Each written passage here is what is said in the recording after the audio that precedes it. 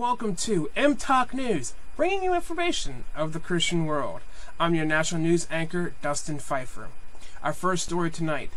Liberty University out of Lynchburg, Virginia, has filed a $10 million lawsuit against the school's former president, Jerry Falwell Jr. Jerry Falwell Jr. and his wife Becky were involved in an extramarital affair with Giancarlo Granda, and was silent about the subsequent allegations that Granda was trying to extort money from the Falwells. Instead of divulging Liberty's board of trustees Granda's active attempts at extortion, Falwell Jr. instead led a scheme to cover up the illicit conduct, the Liberty lawsuit states. Falwell worked diligently to coup Granda into total confidentiality about most perilous details of the young man's relationship with the Falwells, and to suppress the damaging Granda allegations. And included in this, Jerry Falwell Jr., in the midst of his employment negotiations with the Liberty University's executive committee, he decided to withhold the information from the negotiations, which the executive committee has stated that it would have definitely made a big change. In fact, they would never have had the employment negotiations in the first place in 2019. And have also, again, restated that his actions have caused great damage to Liberty University's enrollment and donor base. Now, on to our second story. Lecrae is involved with Prison Fellowship Ministries. Prison Fellowship is helping convicts, preaching to convicts inside prisons, as well as helping them outside of prison. You see, there's 44,000 documented social stigmas and legal restrictions on former prisoners from gaining education to work.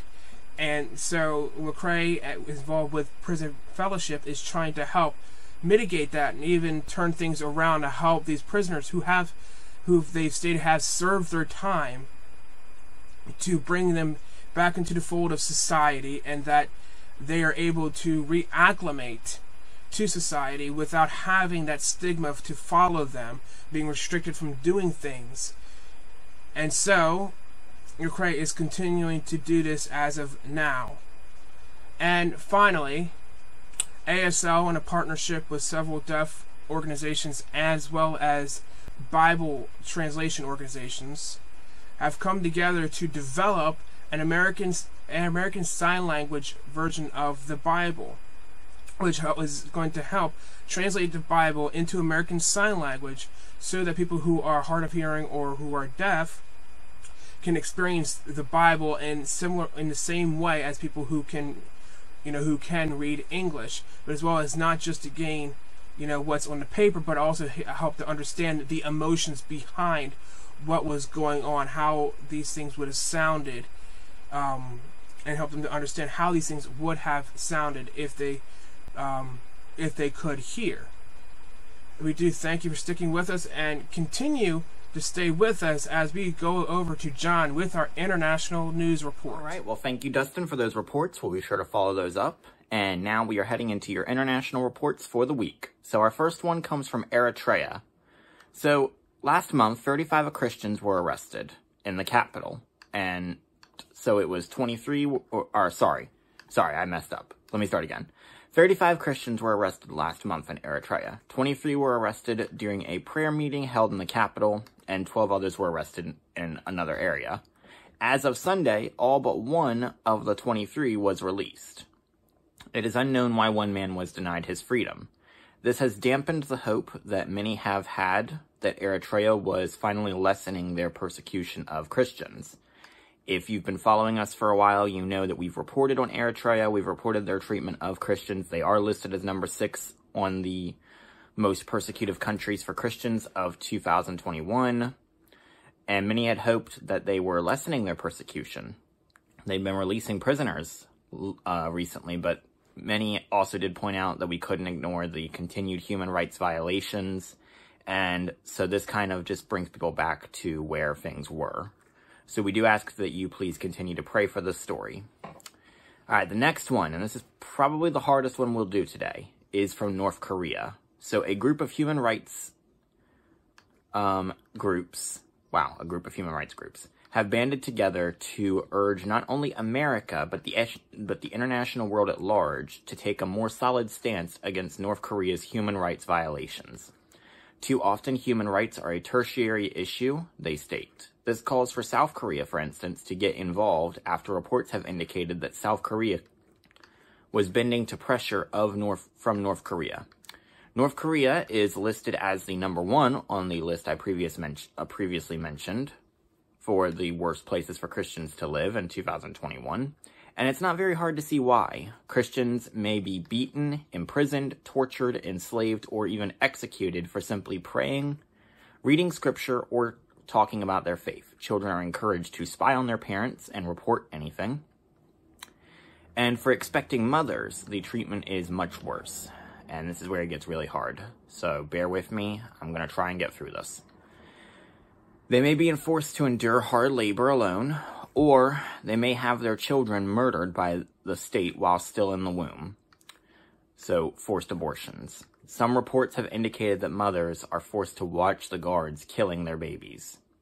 So we are hoping that the human rights groups can finally get the international world to realize the numerous violations North Korea has committed, and we're hoping that this will finally bring about some change in the world.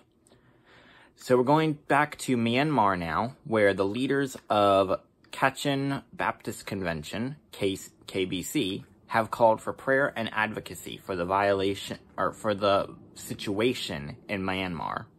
If you'll recall, 2 months ago, a military coup toppled the government. Since then, the military has ruled, often persecuting those who disagree. The call is led by Reverend Dr. Hakalam Samson and Reverend Apeyong Ta Tume. Sorry, I'm so sorry. If you're watching this, I'm so sorry I mispronounced your names. They have called for Christians to pray for an end to the military rule of the country. KBC has reported the numerous inhuman treatment which the civilians are forced to endure. They are constantly in fear of arrest and torture. They are denied property even if they are entitled to own it, and they are even denied information through information blackouts. Also, any church that does not speak in favor of the Tatmadaw, which is the military group that staged the coup, they will be punished. So we're asking, I'm joining our brothers here in saying that we need to pray for Myanmar. We need to advocate for a return of the duly elected government in this country. And we need to pray that the persecution of the Tatmadaw will end. And for our last story for this week, we are going to Scotland. So, where there is a lawsuit in the works. So the Billy Graham Evangelistic Association and Sterling Free Church have filed to sue the Robertson Trust, one of Scotland's largest charities, claiming discrimination because of religious beliefs. The Robertson Trust decided to cancel a contract for use of its Barracks Conference Center for a Sunday worship service and training session. The churches had planned an event at the Barracks Conference Center to train churches for an outreach program called the Graham Tour UK before the trust canceled the agreement. The case is being led by the Christian Institute and is scheduled to be heard next week. The churches have claimed that they made it clear from the beginning what they planned to do with the center. The trust says they were unaware and moved to cancel after finding out, claiming they don't rent out for political or religious purposes. Sterling Church claims they are being discriminated against because of their belief that marriage is a union between one man and one woman. According to the church, the contract they made with the trust expressly states that they will be using the center for the purposes of worship. The trust says that this is in violation of their agreement.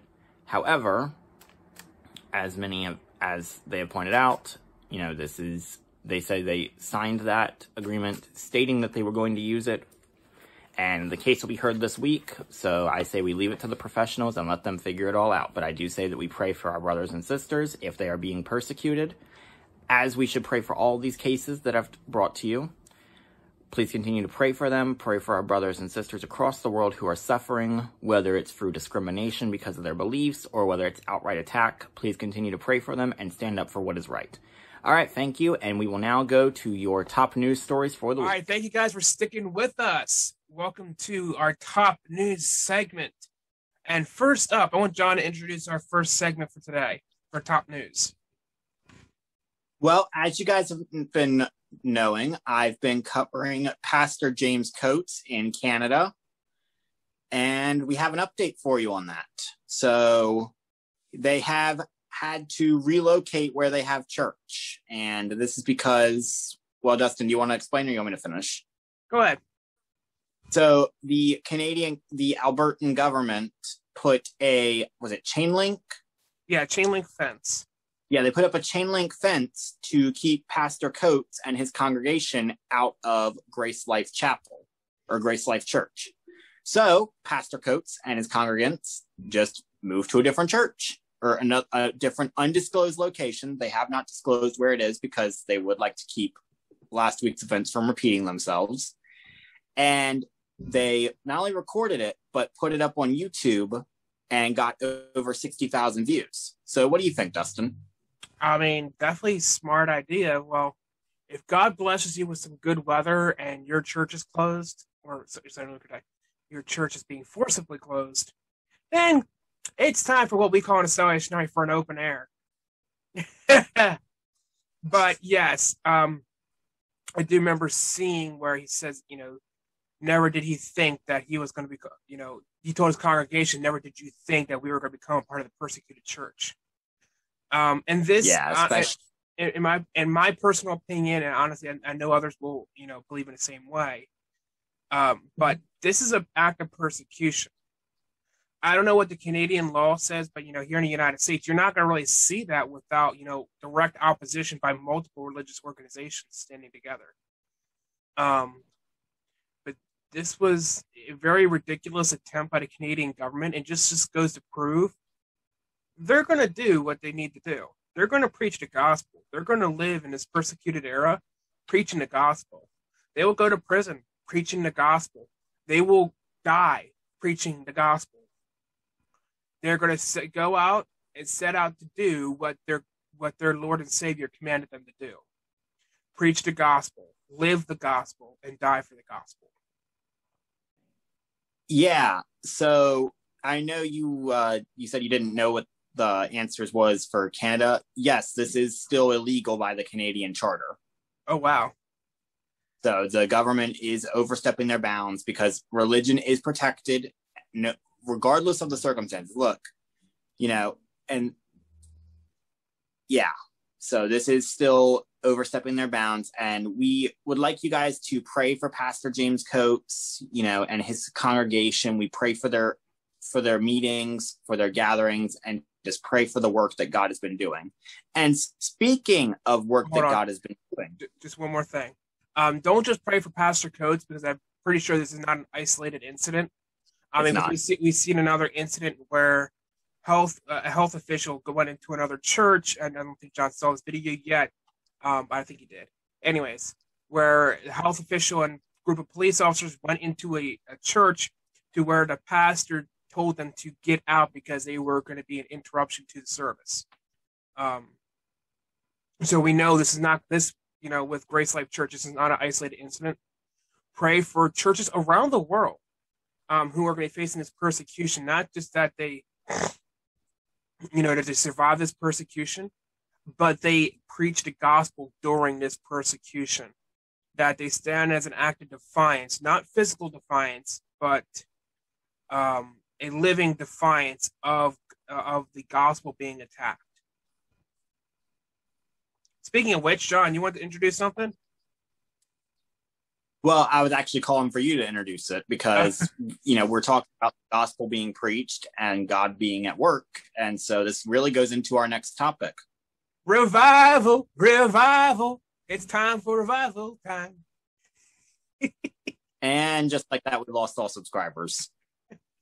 Well, so this is actually something I love seeing, and I honestly, it brings a tear to my eye just to see how God is actually, how God is still moving in the midst of all of our troubles and horrific situations, God is still moving. Nashville Area Church had, began in December up until for about 4 months, had a total of 1,000 baptisms and people coming to Christ long after the Sunday morning service has ended. I can't, I want to give a round of applause right now, but I don't want to do that near my mic. I'm very happy to see something like this in the midst of a pandemic. This is the kind of stuff I want to see. People preaching the gospel, and look what God can do. You do what God tells you to do, guess what? This is your reward. What are your thoughts, John? I just like what the pastor says. He talks about when his church was really falling on hard times. They weren't dedicated anymore. Their meetings were bare and just bad. And so he prayed for God to just move, to revive them. And he points out, if pastors all across the world would cry out to God for revival, God would not ignore that prayer. Amen. And I think personally, if you ask me, I think it's a trendsetter. I think we're going to see a lot more revivals going on. I think we will see this. I pray we see it. I really do. I pray that we see much more revivals, many people giving their lives over to the living Lord Jesus Christ. And I just think that our brother has done a great thing in service of the Lord. This is always an amazing thing. And let's, be in prayer. If you go to a church, pray for revival. Pray to God, that we need a revival, but not just that hearts will come to know Christ, that they will become saved, that they will be able to enjoy a life with Christ. And tell your pastors, it's time to pray. It's never been not a time to pray. Just tell them, pray for revival in their church. You can never have too many congregants. COVID may say, your COVID regulation may say, you can only have like 50 people, 20 people, but guess what? The kingdom of God is limitless. The kingdom of God is unlimited. You cannot put a limit on the amount of people who could be in the kingdom of God. Only God can do that. So, pray and work as if God is going to answer that prayer. That's the other key point. Do what you continue to do. Continue to serve, and work hard as if God is going to answer that prayer.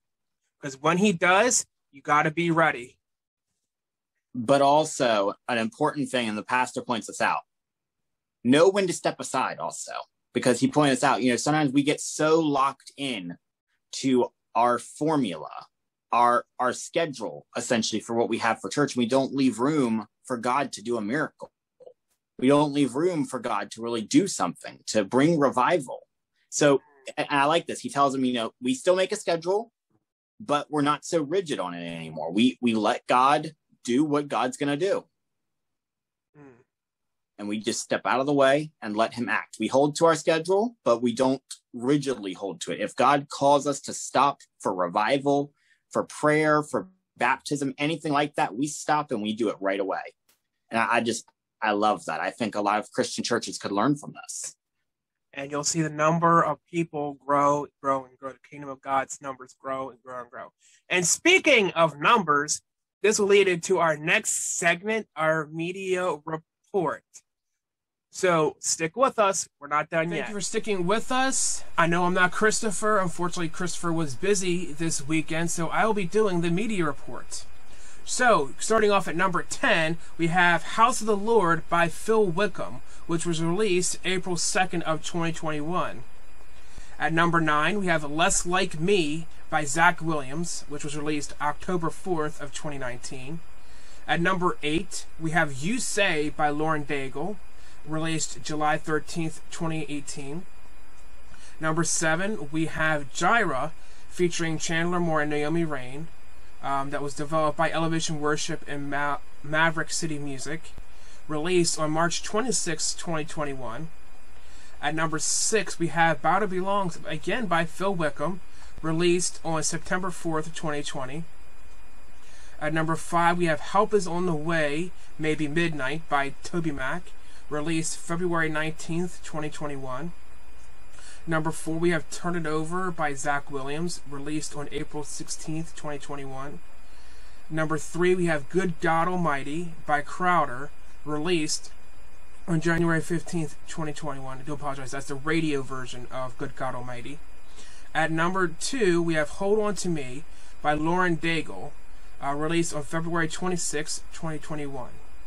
And finally, at number 1, we have Talking to Jesus featuring Brandon Lake, with the Elevation Worship and Maverick City Music, released April 9th, 2021.